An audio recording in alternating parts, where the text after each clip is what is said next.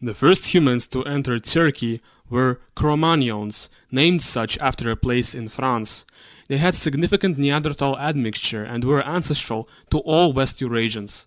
Cro-Magnons inhabited Turkey in the Upper Paleolithic until they were replaced by newcomers from the south associated with the dzudzuana cluster, ancestors of all modern Europeans, Middle Easterners, North Africans, and South Asians.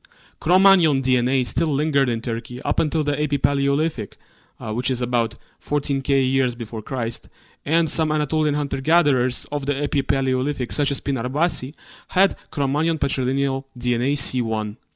These Anatolian hunter-gatherers eventually transitioned into farming, being influenced by the Natufians further south in the Levant.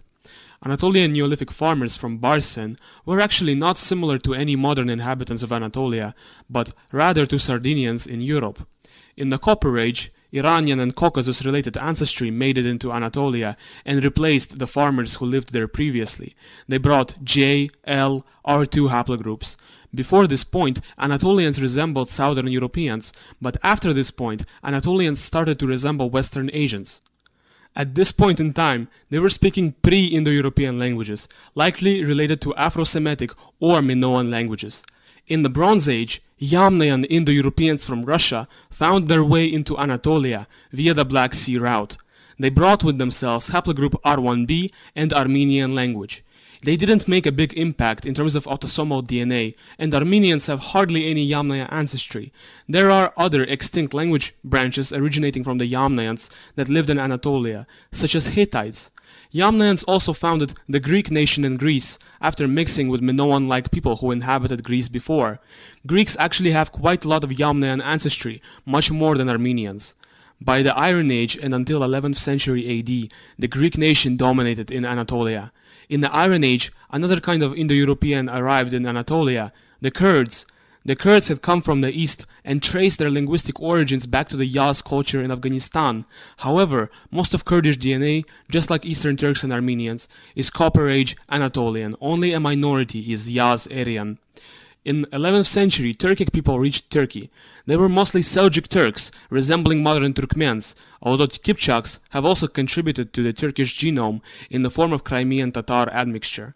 Turkic or Seljuk admixture is strongest in the southern and western parts of Turkey. Ironically, European or Greek admixture is also strongest in the south and west of Turkey.